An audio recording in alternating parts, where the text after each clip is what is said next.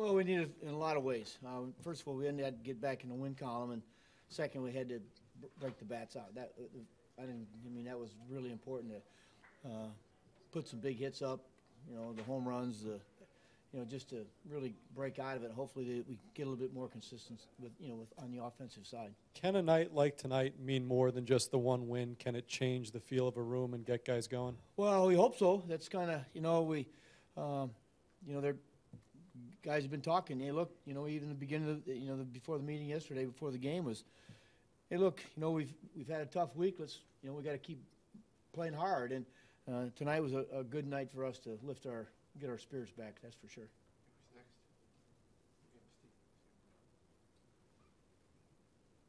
When after you make the lineup and you put Flores 9th and DeGrom 8th, and they respond with Flores hitting a grand slam and DeGrom getting 3 hits, do you feel like you're touching something right today? Well, he did something right, that's for sure. That,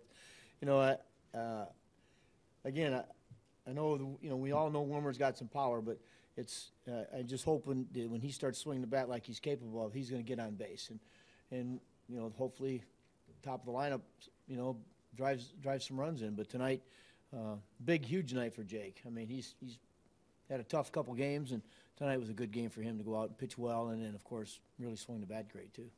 Surprised when you get 3 hits like that? Yeah, yeah. I mean, he's a pretty good hitter for a pitcher, but he the first one I thought was really a key. They had a play on, defensive play on, and he got a base hit and drove a run in. I thought that was a real big hit for him and for us.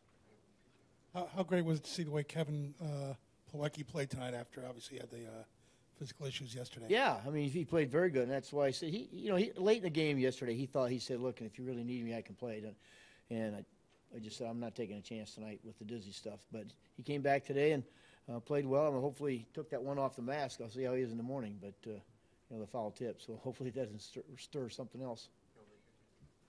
Wilmer's now tied with all major league shortstops and home runs, and his defensive struggles aside, is that something you can pinpoint at him and have a concrete base for his confidence? Maybe say this is what you're doing now. Imagine if you were performing as confidently as you can. I mean, it's got to help him. It's got to help him. All the decisions a lot of them were wrapped around the fact we all think he's going to hit and he's going to put up big offensive numbers. And he's with the defensive side. I think he's really been pressing at the plate a little bit to try to do something. And tonight, I hope really helps his confidence and gets him going. We're gonna there's going to be there's going to be another night where he's going to make an error. That's just part of the game. But if he gets swinging the bat, we're going to like some of the results. Terry, what you guys have been going through, what's the dugout like when that ball goes out that Flores hits in that inning? And what's it like the rest of that inning when you guys just keep on getting the hits? Of course, there was a couple of, where's this been? From down the bench.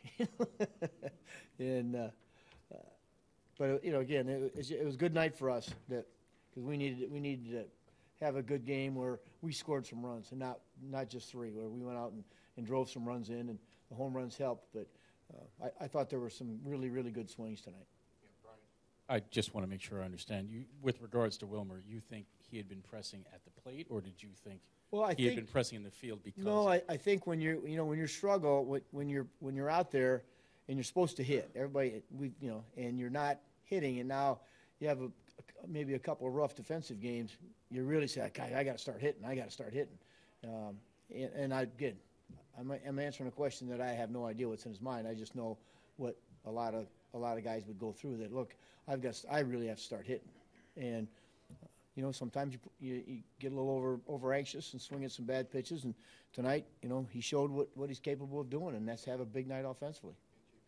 Just getting back to Jake at the plate, how much does it help when you have a guy like him who can handle the bat? You had a lot of times sacrifice situations, you allowed him to hit away. I mean, what kind of an advantage is that to have something? It's huge.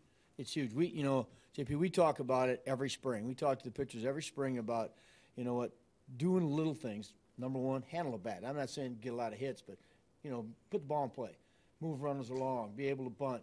The play that he made on the ball coming back, or that Eric Goodell made on the ball coming back to the mound. I mean, those things help you win games. When you can field your position and you can handle a bat, do some little things. I mean, you can help win yourself some games. Terry, have you been a part of an inning like that, on that side of it, at this level, or is this something you last saw maybe in the PCL or something? 14 runs? 10-run inning. 10-run inning. I don't think I've been a part of one in the big leagues. No. Jacob and Wilmer are kind of going to headline the story here tonight, but how important was it for Michael to do what he did as well? Yeah, I mean, it's what I'm saying. It was just a good night for us. We had some guys hit the ball good. Michael hit the ball good. Dan swung the bat better. When that middle of that lineup starts to hit like we think they're going to hit, I mean, we're going to score runs. We've gone through a bad stretch where they haven't hit, and they're the ones that they certainly talk about it. And it's not from lack of getting prepared or anything else. It's one of the parts of the game that you don't like to go through, but every team does. So.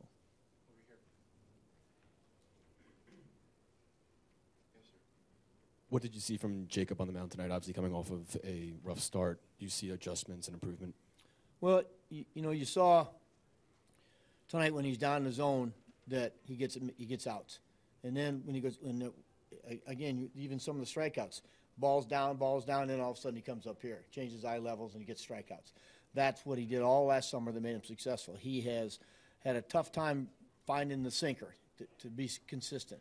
And even there were times tonight where you saw a lot of fastballs up, and that's not him.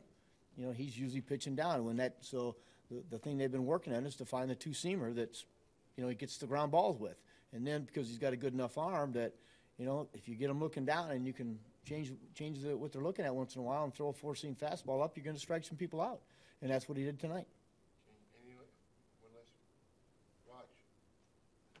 Terry, as far as, the offense was obviously the big part of this, but there was an inning where Campbell makes a backhanded play and prevents a ball from going for extra bases, and Duda also makes a big play that turns into a double play. I mean, was this really an all-around step-up game?